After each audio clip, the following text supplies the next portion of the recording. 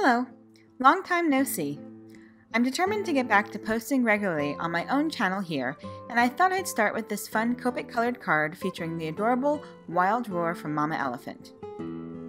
To start, I stamped the Wild Roar herd, the birds and leaves onto white cardstock with VersaFine and heat embossed it with clear embossing powder. Then I got settled in with a cup of coffee and started coloring. To be honest, there's not going to be much talking today. I've had a few requests to show my coloring process and thought this would be a great stamp to share that. As you'll notice these days, I've gotten back to starting with the lightest color first, building to my darkest color, and then blending back out to the lightest. I keep that paper towel under my hand to make sure I don't accidentally transfer any oils from my skin to the cardstock. It took me about an hour to color everything, so of course I've sped that up quite a bit to shorten the video. I hope you enjoy watching my coloring, and if you want more details on the actual card, skip ahead to 16.5 minutes. And as always, if you have any questions, please feel free to leave them in the comments below.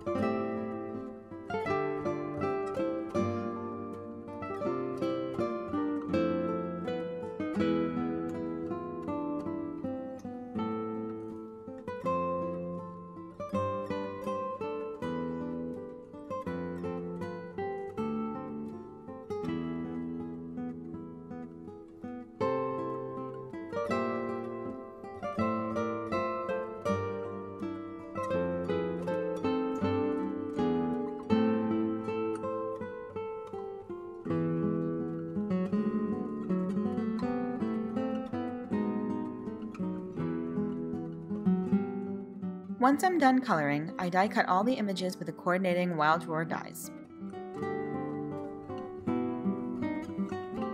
Then I blend Salty Ocean, Blueprint Sketch, and Chipped Sapphire Distress Oxide ink onto a piece of Strathmore Bristol cardstock.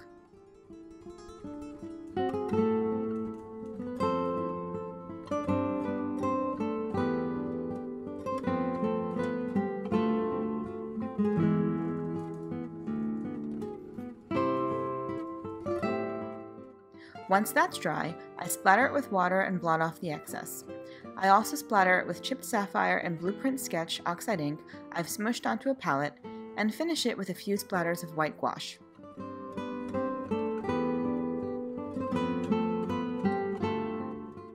While that's drying, I color in the background of my animal herd to match the Oxide ink background. You could skip this step, but I feel like it really helps to bring everything together.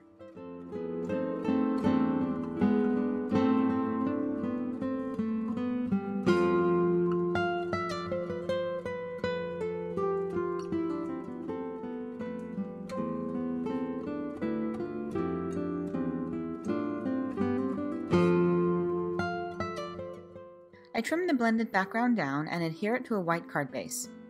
I add accents to my critters with a white gel pen and then adhere them to the background panel with foam mounting tape. I tuck in the greenery and add the birds with liquid adhesive.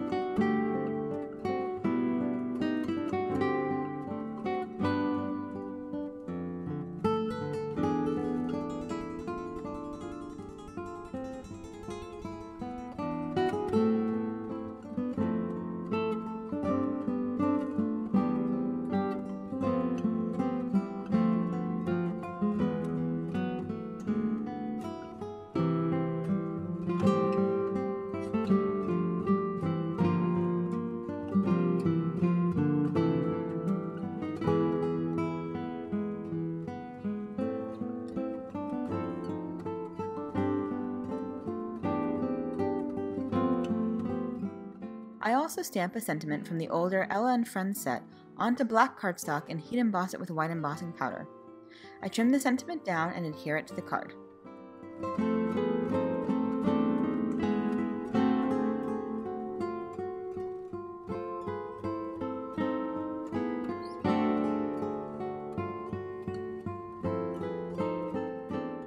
And that's it!